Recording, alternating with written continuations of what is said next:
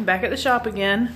We have finished every single one of the movable walls, which is pretty cool. So today I'm gonna paint them, well, spackle them so they have, you know, cover up all these little screw holes and other stuff. Give them a good coat of paint, and then hopefully put up the paneling on this wall. Let me see. So yeah, I want to put the paneling up on this wall. You can zoom out a little more.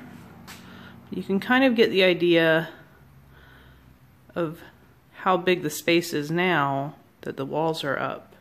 I'm not going to keep that glass stand, but I have one that's similar. Yeah, I think this is going pretty well. It's not very early, but kind of early in the morning. So you can see kind of how big the space is.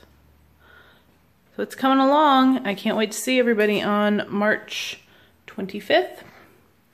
Have a good day, guys.